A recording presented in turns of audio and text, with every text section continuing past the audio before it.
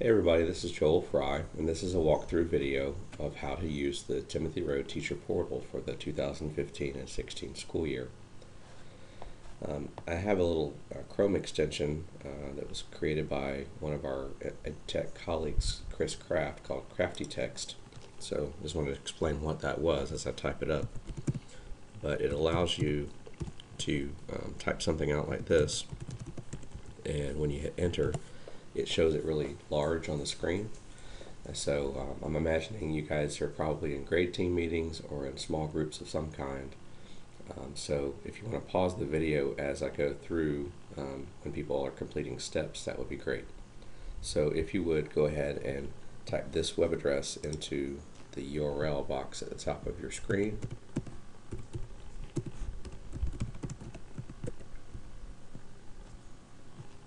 And when you hit enter,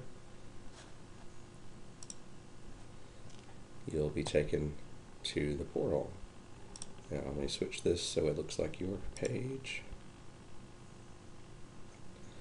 And so the way that the portal is built, and it is a start for now, is that at the top of the page there's an area that we can use for popular links that are used daily, maybe Carpool and SubFinder and things like that. There's also a calendar that's embedded below. These can be combined, so multiple calendars can be put on one area. Right here, right now, it's just the school calendar. But if there was a lab calendar or other things to keep up with, we could put it there. And then also on the bottom, you'll see the newest newsletter will be linked once this is fully live. And at the top of the screen, you have a tab for drop downs. Now, all of these are active except for the GRASP, which is coming soon, and we'll get that activated as soon as possible. So what we're going to go over today, though, is the Google Drive school folder for the year. So if everybody will click on teacher links or hover over it and then click on Google Drive school folders.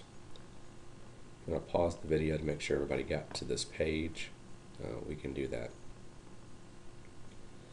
What you will see on this page are the folders that you have been allowed access to view and or edit.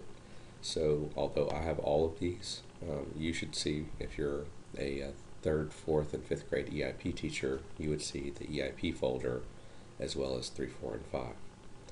So you'll need to perform these steps on each folder that you have access to here, unless you have access to all of them. So if Kina has had you guys, somebody in the group, have access to all of them, there's an easier way to do that, so just get with me separately.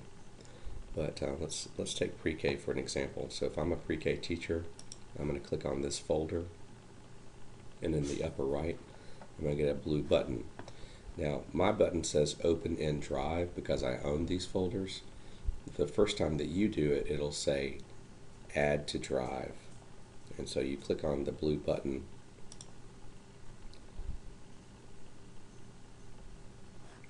and after you've clicked the blue button, under the My Drive area, it will have this Timothy Road 2015 and then your grade level folder directly in the top tier of your folders. They won't be subcategorized like mine are.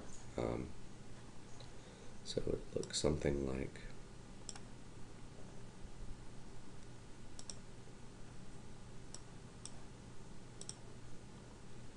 this. So kind of fake it, make it look a little bit like it's at the top level. And so the folder for your grade level will be like this. And this folder is going to house all of the documents that you need to share with the administrative office, Kina and Amy and Pam, so that everybody's folders look the same, and we don't need to have them changed names or moved, so make sure you leave them as they are. We'll be adding things to them but not reorganizing them or renaming them. So the 3 folders that you have are the agenda and other items, which is kind of a miscellaneous folder of things that you need to share, but there's not really an organizational format for them. There's also your data folder, which during the year, as the data team or whatever the data process is called now develops, they'll put stuff in there to get to. And then you have your lesson plans folder, which is the primary reason for this video. So if you open up the lesson plans folder, everybody will have this file, and it is a revamped text document version of the spreadsheet one that we initially started with. There were some limitations as far as links and other things were concerned, and so we converted it over to a Google Doc. Now the template, of course, is, as it says, it's just a template. You should change this to be your grade level and the week that you're planning for. And if you notice, it's color coded, and each page has a different color. So this is the ELA page, and you see this blank space here. Don't try to erase it because it's there because this next subject has a page break in between it. What that does is it makes sure that each new subject starts at the top of a page rather than splitting a page as you're working on it. And obviously when you start typing in these boxes, they'll expand and house whatever you have put in there. So there's ELA and writing and science, etc. So each time you make a new template for your for the week, you'll just go to File and make a copy. And I'm using pre-K as an example, so I'm going to say pre-K August, let's see, 31st is the new week. I might name it something like that, and then say OK. So I know there's a lot of different ways to organize your files and folders,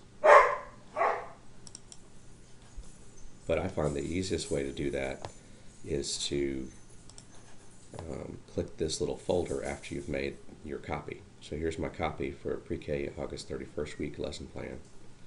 If I click this folder, it automatically lets me move this item into a specific folder. You can also use File, excuse me, File and Move to Folder, but I just like the simplest view, which is one click to the folder. And of course on your drive, it would be at the very top level of your drive. Mine, I'm going to have to navigate down a little bit.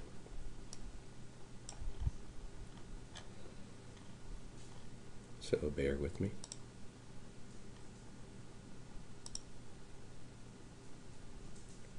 So this is the folder for pre-K that would be at the top level. And if you click the little arrow to the left of it and then click on lesson plans, you'll see a checkbox there. And if I click move, that file is now put into that specific folder. We imagine that you're going to have folders for the weeks or for months within the lesson plans folder, which is fine. So go ahead and create those subfolders within a lesson plans area if you'd like to. But make sure that when you are looking at this level that you don't move or rename any of these folders. We hope this is a helpful video for you to get started, and please bring your questions to the faculty meeting. And this is an example of a flipped faculty meeting where you're able to do some work before the meeting and then talk about it during the meeting, and makes the meeting a lot shorter and kind of gets to the point and lets you get home quicker. So we hope that was helpful to you, and I hope I feel better next week, and I'll see you then. And I'll see you then. And I'll see you then. Bye.